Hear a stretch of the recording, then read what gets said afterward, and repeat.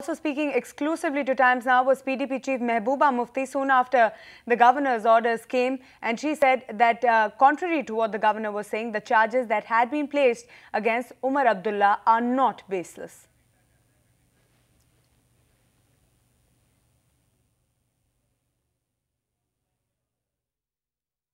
Where is the clean sheet? The Home Minister said Omar Abdullah's name does not figure in the 17 people who have been charged. Absolutely. But they never said that it does not figure in the list of 192 which we produced of the suspects.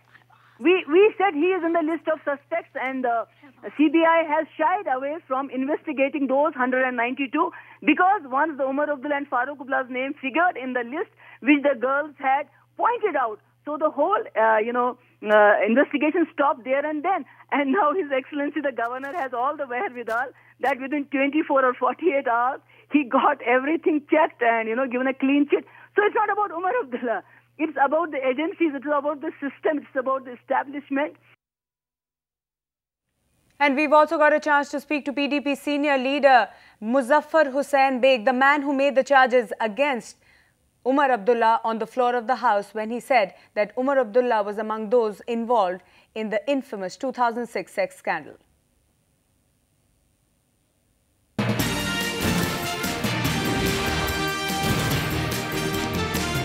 Governor's decision has come. He has rejected the resignation of Omar Abdullah and has told him to really continue as the Chief Minister. So what's your first reaction on that, sir?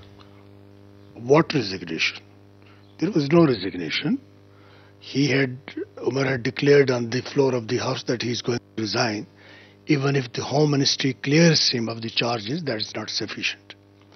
Then he changed his mind and submits a letter to Governor that if I am found guilty, I will resign. If he is found guilty, he will go to jail. Governor is theirs. CBI is theirs. High Court has directed that you hold further investigation against those people who have been named by certain women, but against whom CBI was trying to cover up. Unless there is full and impartial investigation, according to the orders of the High Court, in the list which the High Court calls the shame list, on which Omar Abdullah's name appears, nobody can clear him. Governor has no authority to clear him. I had produced that paper. Governor did not call upon me to explain. I would have shown him from the judgment that the High Court has said there is another list on which there are high politicians who have not been investigated. His name appears on that list. But this is unfortunate.